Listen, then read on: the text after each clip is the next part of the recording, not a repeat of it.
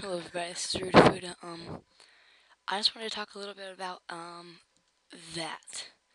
This is the developer console that Jagex has put into RuneScape. What it does is it can show you your basically your lag system. So this is frames per second and 30 frames per second. I'm not quite sure what that means. That's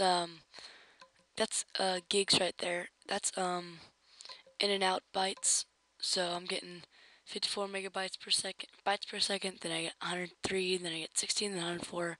It changes. Cache is basically a saving system. So right now it's saying that everything that I'm doing is saving right now, which is obvious. And the off heap is I honestly don't know. So nobody freak out about how much like oh my god JGX is making a hacking system.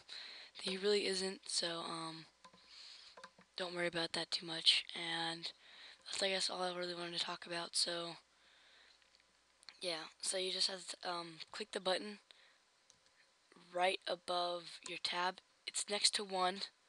It's a little button that you can see this little symbol. It's that button without holding shift. For me, it's right above the tab. I came across this because I was like trying to talk to somebody, and I pressed tab, and like it talks to the last person that messaged you, and then I guess I misclicked it, and then I clicked that button, and I'm like, whoa. And my dad just happens to be a um, software programmer, so he told me all about it. So I guess that's kind of cool. And I guess that's it, you guys. So